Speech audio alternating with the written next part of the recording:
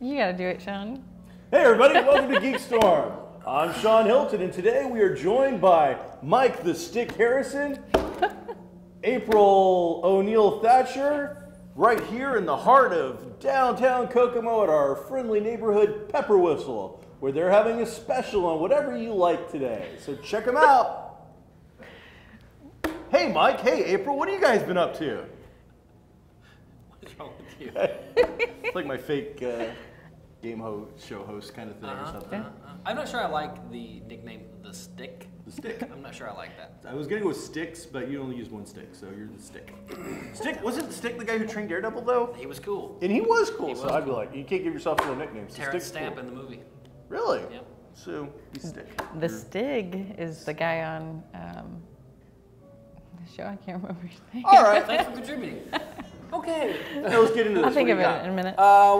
What's Boom, guy from Dexter's Daredevil. Let's do that. maybe. Now He's let's talking talk. about- he's He talking hasn't about- said he wants to do it. They want him to do Right. it. The thing is, they start production in 6 weeks maybe, in 1st of June. So They don't have a Daredevil. they haven't announced one anyway. We don't know. So it's the but- main character from Dexter? From Matt Dexter, Murray, right. yeah. Michael C. Hall is the main character in Dexter, and he might be kind of hanging on that one of the show's producers, one of the Dexter producers, have talked about possibly doing another Dexter spinoff, and he doesn't want to commit to anything long term. But this Daredevil deal is only 12 episodes. Yeah, but you know if it goes well, they're gonna want to sign somebody to a multiple year deal. Right. You're not gonna want to. If it flops, then they're like, hey, let's walk away. But we know it's not gonna flop. Netflix, Marvel together means no rating probably. Now they're sure not gonna go hard R, but we're gonna be able to see some really good action and probably some really good violence. He's a street level hero who's beating people up with sticks and fists, karate, leaping action, that kind of thing. So plus on top of it, I mean, it's a guy in a costume. Yes, as Matt Murdock, which is a very important part of it. Matt Murdock is Daredevil. Matt Murdock is a blind lawyer, legalese kind of guy. Very major aspects, like Clark Kent with Superman. You're not just going to have Daredevil. In fact, I would imagine you're going to have more Matt Murdock than you're ever going to have Daredevil. Probably so. Regardless of all that. So it's all conjecture. Maybe it happens, maybe it doesn't. Regardless, what do you think of that casting? That's what's important. He's a good actor. He's in good shape. He was in good shape all through Dexter. You saw him quite a bit. His killing costume in Dexter was just a kind of like a plain long sleeve T-shirt and a pair of jeans, and so he is very much street level. That character that he played anyway did a lot of combat, and so he's used to physical roles. It'll be different to see him. I've not seen him in anything other than Dexter. Okay, I know he's done other stuff, but I haven't seen him in anything other than Dexter. Wasn't he in the Mortuary Show on HBO? Yes, I did not see that. So, and he was my thing with him is the two things I've seen him in the Mortuary Show, which I apologize to people who I don't remember the name, but he was a mortician, and in Dexter, everything I've always seen him in, he has been overly evenly keeled, flatline, stoic. laid, Yes, very monotone. Which works for Dexter because that's what that character is Exactly, supposed to be but like. Daredevil, But Matt, especially the lawyer, I have some casting that, if I were at least putting a guy out there, I want to do a screen test with, is it Damian Lewis? Sure. The gentleman from Life and from Homeland. He's got, he's redhead, I believe. He's a ginger. So I don't know that Matt's a redhead. I think he's brown hair.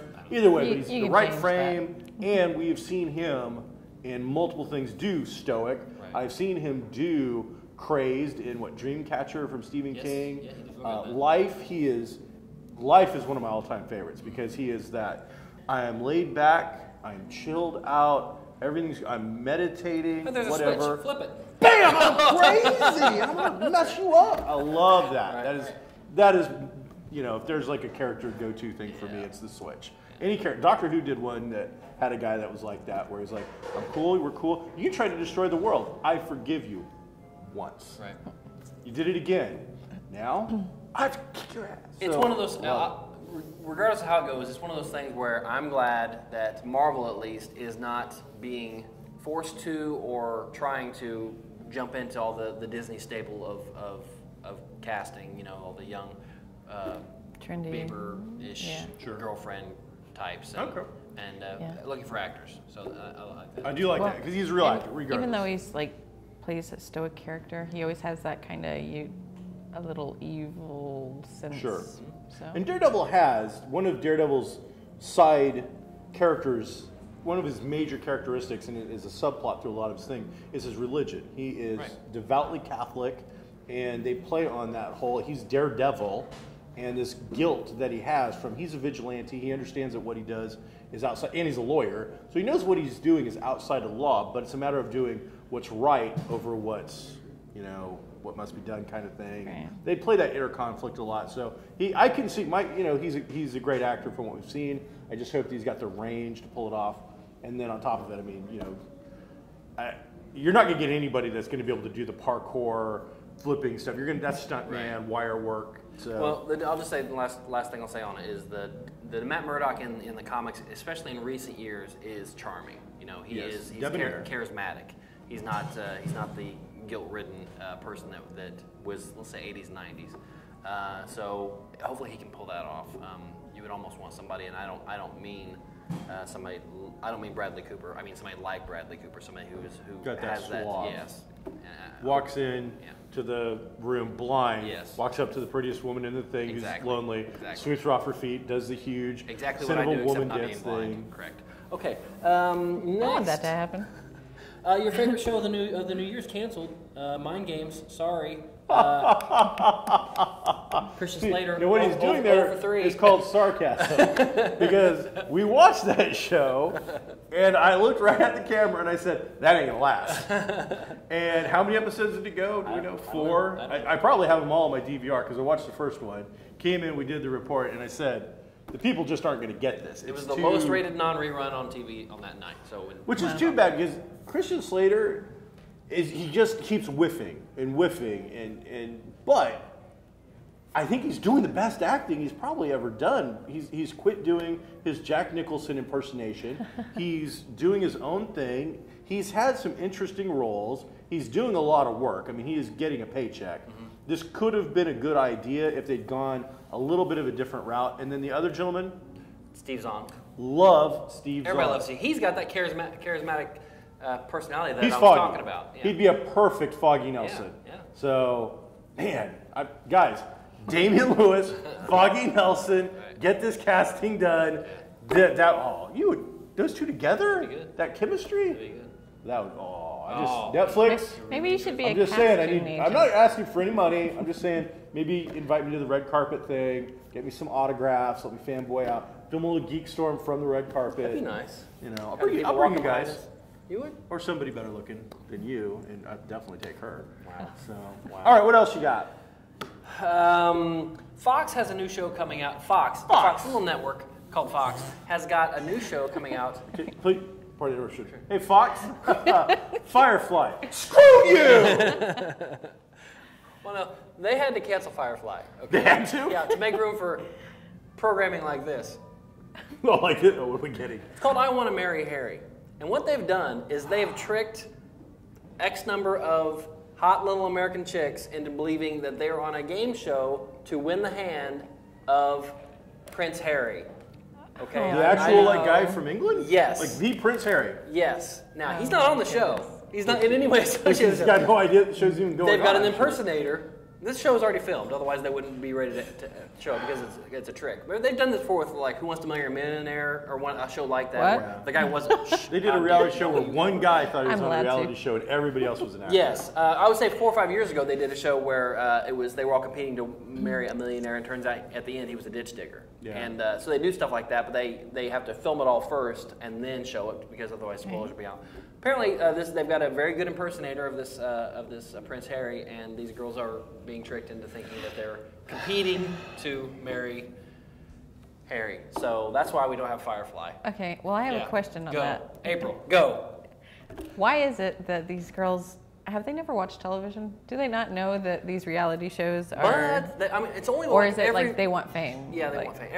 Every few years, only every few years do they do one of these trick shows. You know, everything else seems to be pretty legitimate. Plus, how many of these shows do we know that never even see the TV screen? And they never do well. Yeah. None of these. I mean, we can't name one of these shows. We can talk about the concept. Right. The only reason I know about the one where it was one guy is because that's like the most reality show moment is always this guy. Because at the end, he's like, "Holy cow! Wait a second. You're an actor." Because he thought he made a real friendship with one of the other guys. Right. And and he's like, "But you're really not my friend." He goes, "Dude, no, I really do like you. It's just, this was my job." And I mean, you can tell it just broke his heart. Not the fact that he won because of whatever it was. But here's the thing: is how ignorant do you have to be to really believe that? I mean, how desperate for fame or ignorant or just to marry plain into stupid. royalty? Or I guess it's not quotes. I mean, it's actual. That just what caliber of woman is that ignorant to believe that? Not why would you just? There's a show called what? Oh, I'm going to be accepted. Google. Yeah. Wait a second. That's not how that works. Right. It's not on the BBC even. Come on. That's true. It wouldn't be. I was like, ooh, that's an American network. I think no. Yeah. And So Fox, ridiculous. so- They deserve yeah, you it. wouldn't be They a little deserve it. suspicious just knowing that it was on Fox. Right. Like, That's the thing. They've done it before, so it's What a bunch of crap. it is a bunch of crap. Wow. All right. oh yeah. Oh yeah. Did you guys see the trailer for the new Hercules movie? Did you watch that? No, Did no, not. The You really Rock need to. Why don't you looking tell all, us about like, it? rocked out. He really looks Oh, roided I did see out. like a still frame from that or too. something. He's a Yeah, monster. he's like crazy looking. What I read, he like for 3 months, like moved into an apartment with no family, no friends, no contact with anybody whatsoever, and all he did was work out. And He works out. yeah, he looks like Girl, he look at this butt. You know when you have veins popping out of your arms that are bigger than probably my muscles. I mean that's big. He looks too big. He looks unhealthy big, but hopefully He looks he'll like come back to it. Hulkish. Yeah. Like I saw it was from the back. Yeah, he's got the real big. Yeah, and it's lean like wide, holy. And cow. besides that, the trailer looks pretty cool. It's a lot of mythic beasts. So CGI monsters. Yeah, what's the 2 or 3 headed dog? Cerberus. Yeah, maybe. looks good. It looks pretty cool. Another trailer that I'm completely not excited about. TMNT. Yeah. Teenage Mutant Ninja Turtles by Michael It's Bay. you. I thought that was I me. like Michael Bay. I like how Michael Bay, puts the Close camera things down up. here, Yeah, and I'm looking up here, and he moves it around, and it's all actiony and everything. It's like the 4th time you said that. I know, and I love it. All right. Well, like certain directors have certain, like, who's the Evil Dead guy? Evil Dead guy. Yep. I'm not gonna help you. Oh, come on. Well, let's just burn in that one. How dare Spider-Man. you. Sam Raimi, maybe. Sam Raimi. I'll let y'all Raimi will have a Coke camera. Let's be careful. Like he'll have a camera He's on the very Coke, excited. and when you go up to take a drink of your Coke, it'll come up there. Let's be careful with the Coke, please. We don't even be So witness. that's his thing. He'll put a camera on anything that has motion, and so you see, Gotcha. Michael Bay's thing is Sweeping It's shot. low angle Visually sweeping shot stimulating. with the hero looking the other way. That's his thing. Regardless, that's the best thing about this movie. I can tell you right now. I've never seen it. Nobody's seen it, but the trailer looks pretty awful. I have no desire to see another Teenage Mutant Ninja Turtle movie. Live Right. action. April O'Neil. I did have a Volkswagen bus. It was awesome. Nice. Yeah, my hair's kind of her color. Nice. You could Yeah. I am definitely April cosplay O'Neil. April I O'Neil. just need Yeah. a jumpsuit. He could do the costume. Somebody give me a yellow jumpsuit. He could be Mikey or Raphael or Yeah, Mikey, yeah, of Donatello course. or Leonardo. Which one had the bow staff? I don't know. Donatello. I hate to say it, as I'm a longtime comic guy all my life. I've never been into Turtles. I wasn't either. Just never did it for me. I don't have anything against them. I think it's they're I was kinda little fun. when like the cartoon came out, so. When those comics came out, they were black and white. It was a small press. And they're That- magazine size. Yeah, They're and that's very one of the weird. first things that made me waste a ton of money on comics. Was like, let's say a year and a half into it, all of a sudden Teenage Mutant Ninja Turtles #1 is going for $200 or $300, which I mean, was a lot of money. Late '80s, early '90s money. Yeah. was big money. So then I started, and this is around college or so, I started buying #1 issues of everything that came out. With It a bunch didn't- of adjectives in the it didn't title? matter. Yeah, it was awful. There was the black and white glut that they call it, or the funny animal glut, where you had everything. There was like Hamsters. radioactive adolescent teenage hamsters or space mutant hamsters. Yeah, it was. There's one that I actually did like. It was called Aristocratic Extraterrestrial Time Traveling Thieves. Wow. which was like a little alien dude who looked alien, Sure. but like a cool alien looking Sure. dude, short, super hot chick that was his girlfriend, and they were going around in time like stealing the KFC recipe and just stupid They stuff. didn't like that. reenact the Aristocrats joke. Oh, did no. they? No. April, you're taking a dark turn. So, well, so, Yes, go ahead. We talked about this a little before the show that one of the. memories associated with the Teenage Mutant Ninja Turtles. I do. Childhood memories. So Yeah. do I. That it's their bodies are and their look isn't the standard what everybody that grew up with them is used to. They're like more humanized and less smooth. I think maybe like you're talking about, I have like longer limbs, and I think that's because they know, the movie makers anyway know that they're going to have to do some action in this movie to try to hold on to the audience, and they can't do the same kind of cartoony action they did in those late '90s movies. So I think that's why they humanize them a little bit more. I saw some stills and It's all CG too, I would imagine. Yeah. I mean, there's a lot of CG, but it's actors in suits. It's, Sure. It's, but for all that hopping and flipping and jumping around, I'm going to Right. guess there's going to be a lot of CG. So, and in the original '90s one, it was all practical effects. We had virtually no CG for any of those. I imagine there wasn't any CG for this. I'm just budget. not going to watch it. All right. I mean, I'm going to have to watch it, but doesn't mean I got to like it. We'll see. I'll go into it open-minded. You know. Hey, you got more on the list? What do you got? Let's see. How about for the first time we talk about on here about Agents of S.H.I.E.L.D. quite a bit. Somebody from the show associated with the show, that Chloe Bennett who plays. You are off today. I know, I really am. Who's the? Is it the River or Sky? Yeah, she plays Sky. She said in an interview that the blue thing at the end that was a Kree. Oh, she let it out of the bag. She did. Oh, you screwed up. Yeah. So Kree. Yeah. Captain Marvel's coming. Yeah, well, I assume. I don't. Yeah, but I we're don't gonna know. get But, Captain that's a Kree. I mean, they had a list of 4 or 5, possible races it could have been, and one of them was even just as plausible as the Kree was that whatever the race Yondu is from, because Yondu is in the Guardians of the Galaxy. So in the movie coming up, so it could have been him too. But Centurions, I think. Yeah, that makes up for the other. But she said Kree in an interview, and she said it in a way like, "Yeah, we all know that, right?" And then she's like, second guessing herself. Busted. So she might get in trouble for that. I don't know. Let's see.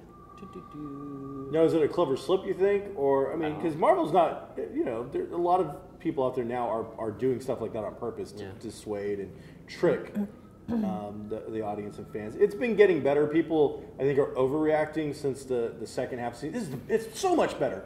It's better. So much better, and trying to make people, for whatever reason, just want this show to be great. It is better, but it's still not like, I'm sorry if they canceled it, other than just I'd be out a Marvel show to watch. It wouldn't fill up my DVR with tears. So I did watch the latest Arrow, thought it was pretty good. You had the return of the Huntress and meeting up with Black Canary. They actually call it the Birds of Prey, and you see them fight. So you got hot babe on babe fight action. But Huntress wasn't a bird. She wasn't a bird of prey, was she? She's been associated with them. Okay. The original Birds of Prey is Oracle and Black Canary, but then Huntress and a couple of other the tougher females have been involved. So there's some connection there, and there's another Easter egg. They meet at the corner of Gail and Simone, who's one of the writers who made it well known, but isn't the main writer. Chuck Dixon, who actually created the Birds of Prey concept, it still seems to be fairly estranged from DC because they still give this man no love. So whatever he did to burn that bridge, it appears it was sticky napalm because it's still on fire. What else you got? I think the last thing I have from one of your favorite movies. I love movies. I know. One of your favorite movies. What's your favorite movie? Well, my Give me absolute your top 3. The Quiet Man Nah. is my absolute favorite. That's Big not the one Trouble in Little China is No. my second favorite. No. Raiders of the Lost Ark is my No, third forget favorite. it. There's the theory. Son of a Woman is one of your favorite movies. I love Sin of a Woman, Okay. but it's not probably not even the top 10. Really? Not top 10? Probably not. Really? Because I don't like it at all, and you like it a lot. So I do. figured it'd be It's in your top why 10. I don't care about the Oscars anymore. The year that Unforgiven beat Sin of a Woman was like, no, you're idiots. I walked away. It's that long that I've held a grudge against the Academy for this oversight. That's It's a long not time. good to hold grudges. Yeah. The only thing Unforgiven did was make an unforgivable Oscar movie.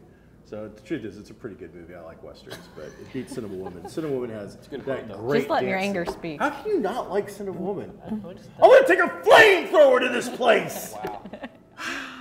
Hoo-ah! Glad our producer didn't have his I headphones on. love Cinema Woman. It's such a good movie. Actor James Rebhorn, Uh-huh. who plays some guy in that movie, Okay. passed away. He's probably best known. He's in Homeland right now, or what? Oh yeah. He was I know what you're talking about. probably the most people have seen him in was in Independence Day. He was kind of the smarmy. He's always a Weasley kind of guy, State, or a government guy. Yeah, and there'll be a picture of him right here. Maybe not right in front of April. Well, but like not if right you want it done here. this week. Like right here? Not- If you want it up anytime soon. So you're no. saying that every time I ask for any kind of production value, we don't get to see the show for Monday or several Tuesday days. now. I don't think that's true. I think he does a great job. James Rebhorn right here, 2000, whatever, he's 65 years old. But sorry, one of those so people that's that you don't know his name, you know, just like But you James know. Remar. But as soon as you see his face, you'll know who he is, and like, oh, he's that guy, you know. That's too bad. It's sad to see anybody go. Sure. But no, those are not my top. Some of my top three. Quiet Man's number 1. Big Trouble in Little China's number 2. Raiders of the Lost Ark's number 3. The Thing. Do you differentiate Might be between number favorite 4. and best? No. Because some people do and some people don't. No. That's my favorite movies. I understand Okay. that Big Trouble in Little China is not a good movie. Right. But if it comes down to, Shawn, what do you want to watch today on the desert island? You're about to die. Right. I want to watch those movies. Those movies entertain and make, you know, I enjoy them. They fill me with happiness. I mean, Mike, I just I never drive faster than I can see. It's all in the reflexes. You don't drive faster than anyone, ever. I've never seen you pass anybody, ever. But you only had your license for a couple of years. So. What do you got there? This is the new audio drama / play from Big Audio Finish. It is from the new Pathfinder line. Now, people listen to books on tape. That's been around for a while. Sure.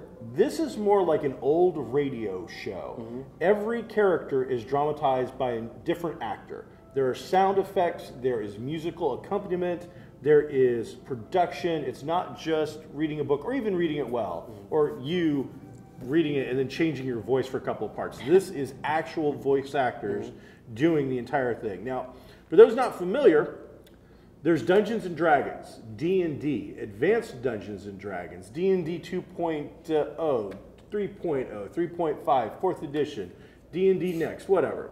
But Pathfinder has pretty much picked up the reins of the Dungeons and Dragons kind of feel and have made it their own. So now instead of playing Dungeons and Dragons, most people are probably playing Pathfinder and even calling it D&D. It's like Xerox, you know. Well, I'm making a Xerox of everything when you're making a copy. Now, if I listen to this, do I have to worship the devil like most D&D players do? No, absolutely not. I don't. No, That's no, weird. no, because most D&D players are actually very intelligent Well, and sure. good people. Right. So I just wondered. I didn't know. You know, I didn't know. they're not. In fact, So have you listened to it yet? like I have not listened to this one fully. I've listened to samples of it. They've given quite a few. Plus, my good friend who let me borrow this for today's show has listened to it all, and he gave me a little bit about it. I have played through. What's cool about this is it's an actual adventure, or the story is based on an adventure they put out. So it's like, you know, we went on our adventure and our characters did all this stuff. Now here's the audio drama of how the creators saw it going. Because when you play these things, it always goes in a different direction. Things happen, but this is what they thought. If it had gone perfectly, how it should have gone. And the samples that I have listened to are great. These are the same group that does the Doctor Who ones. When Doctor Who went off the air for all those years before we got the relaunch of the new Doctors, they did original adventures, all new audio dramas with the still living Doctors, or the actors who played the Doctors in New Adventures. So these guys are no slouches. They know what they're doing. Excellent production quality, the highest. And so this is 70 minutes long. So it's a little short. They had to condense it down to get it all to fit. Easily could have been 2 or 3 hours, probably based on that adventure. And I can't wait to listen to the whole thing. Well, good.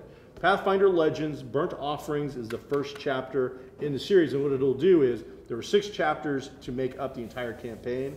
This will go through all 6 of them by the time it's done. So if you've played Rise of the Rune Lords, I can't see why you would not want to listen to this, because you've done it all. So you want to see how others might have done it. So I think that's really, really cool. Cool. Also, we've got a big community event coming up. this Saturday, if this goes up, which might not now because of your little thing. What? Sorry, not this Saturday. I was wrong. Next Yeah, Saturday. no, So you're we'll have talking plenty of about time. So April 5th. April 5th. Right. Right. That's like that thing. We're going to be having no. tabletop day at Pepper Whistle from 10 in the morning till 6 at night, which means that you can come in from 10 till 6 and there will be board games all day long. And that's in conjunction with like International Tabletop Day, which is something Will Whedon does for his video blog show or whatever he does. So April 5th, 10 a.m., come on in, and there'll be people bringing games, people teaching games. We want you to bring your favorite games and teach them how to play. And isn't something right after that? Isn't something going on? I don't know. Isn't Cowboy Bob coming? Cowboy On First Friday, Bob on is April the coming to 4th. First Friday, but April's got that information. I didn't want to step on her toes. Oh, sorry. Hey, April, tell us about Cowboy Bob. Yeah, so if you guys were a child of the 80s Here- or here I am. before, well, you were like a teenager. Really? Was he in the 80s? I think he was the 70s. Well, was he like for our 80, age. 86, I believe, was he The retired last after 20 years of being on air. Okay, so he's from 66 to 86. Yeah, I was So born not in just a child 72, of so the it turns out that Yeah. he was from me. Whatever. I loved Cowboy Bob and the Helping Hands. And actually, I got to go see him at the UAW one time, and I won an Easter basket. It's pretty awesome. That is a great story. It is. And Todd Jordan, who owns Kokomo, him and his wife Amber own Kokomo Toys and Collectibles. Kokomo Toys, located in the there. heart of downtown Yes. Kokomo? Is it 111? Something like that. Yeah, I think that's Kokomo. I'm at James. 121, they're like 3 doors down. Okay. He was there also when I was there when we were kids. Wow, that's like fate coming together to weird. do nothing. It is. Yeah, to do nothing. But he's going to make an appearance here in Kokomo. Yes, on. on April 4th, first Friday. I thought it was Saturday. That's why I said that. No, Sorry. it's this first Friday is Earth Day themed. Okay. Not sure Who how cares? that ties in. There's a but theme, yeah. nobody's Yeah. going to follow it. I'm not going to follow it. Right. But anyway, it's freaking awesome. So you come, you can see Cowboy Bob, get a picture maybe? Go into Kokomo Toys and hang out. Next and- Friday Right. at 6 o'clock, Comics Actually, Cube they have- is having oh, okay. Sterling Clark come in, and he's going to do art and sell prints. He's in the Kokomo Tribune. Then after you get done seeing Sterling Clark, you head on over to Kokomo Toys, where you'll be able to meet Cowboy Bob from the show, where he'll be signing autographs and talking to people. And I think he might even have a book. I don't know. But The hours have changed for First Friday. is They're it 5 now? 5:30 to 9 or question mark. Depends on However how you much wanna fun stay you're open. having. Okay, as Yeah. it gets warmer, Yes. things are getting a little better. Speaking of events, how was the burlesque show you went to last week? I tried to go to it last month too. Oh, I am way She excited. really wants to go I to think the you got a I burlesque really show. want to go. Also sponsored by Comics Cube. Yes, it is. But it turns out it wasn't tonight, last week. Which Yeah. you won't possibly see this by tonight. It's so it doesn't tonight. matter. Right. So it'll be in the past when you see this. So it was Right. yesterday. Okay. Also, I had our friends at Geek This Podcast Geek This Podcast? have been trying Is that to, David Hunt? and David David Clements, Okay. have been trying to get the Black Knight, I believe, or is that what it's called? The Dark It's Knight. the Dark. Yeah. Which is a documentary about people who summon the Inner Spirit of Batman. yes, because once they realize We need to that get 65 tickets sold here Right. in Kokomo for them to play it. right. So, and Comics Cubed is buying like 5 tickets to sponsor it. So, Okay. you know, we're doing our part. It looks really cool. I watched the trailer. I mean, it's like a So- heart-touching kind of cool thing. We will have a link up on GeekStorm to go to wherever it is you have to do to like pre-buy the tickets. Right. They have to get to 65 or they're just not going to have it. Right. So- At the AMC theater. Which I find to be And- kind of funny because I've been to several times where there ain't no 65 people in those theaters and they're showing whatever. But all right, to have a and- special engagement, 65 tickets. Right. And it's really cool because this year is the 75th anniversary of Batman. Who first appeared in? Detective Comics 28. Detective Comics 28. Wrong. I hope you didn't lead me astray. She so told you some BS. It's Detective Comics 27. You ignorant morons. 27? Yes. 1938. What is wrong with you today? What's wrong with you? I don't know. I am. Let's establish that usually, as far as facts and things like that go, usually I'm Detective Comics usually- 28. usually the one. okay? I am sickened. Turn in your geek card, sir. I was thinking. Amazing Fantasy 16 is the first appearance of Spider-Man 2. Hey, don't do voices. You're not good at it. I've got a Thor #1 from the 60s. How about some of the crap that doesn't exist? Bring it on. What else you got? Well, technically, Detective Comics 28 does exist. I was just wrong All about right. when it was. Yeah, his first appearance. I was thinking 38. I've got a It's whole okay. 179. Had I not failed, it wouldn't be on you. But thank you for trying to help me. It's okay. All right, well, this is 29 minutes in. It's a 30-minute show, so I'm Shawn Hilton. Wait, These we are have the two 13 seconds left. guests, We have 12 seconds hosts. I'm always happy to see April We have 10 back. seconds left. This idiot here. We're live in the heart of downtown Kokomo at Pepper Whistle, Pepper Whistle, Pepper Whistle. So come on in and check it out. Thanks for seeing. We'll see you next week on GeekStorm. Goodbye.